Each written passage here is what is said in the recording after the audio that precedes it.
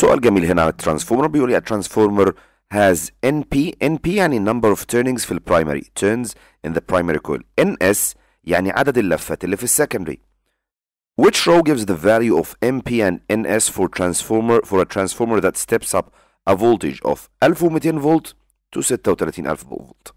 حبايبي احنا عندنا قاعدة في الترانسفورمرز بتقول لي NP على NS equals VP على VS، اوقات بيسموها NN و N out و VN و V out، مش فارقة. المهم يا جماعة الريشيو عدد اللفات في البرايمري والسكندري ايه هو ريشيو الفولتج في البرايمري والسكندري. طيب يبقى ده معناه ان NP عدد اللفات في البرايمري على عدد اللفات في السكندري، الريشيو دي المفروض ان هي تيكوال 1200 which is الفولتج اللي في البرايمري divided 36000 which is الفولتج اللي في السكندري.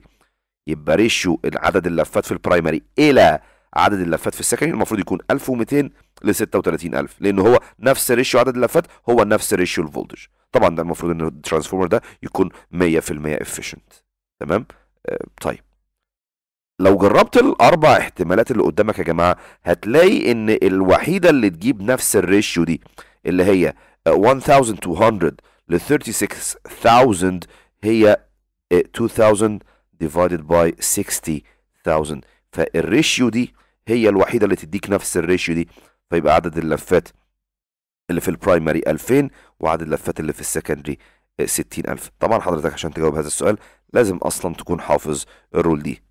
يبقى الإجابة هتكون الفقرة A.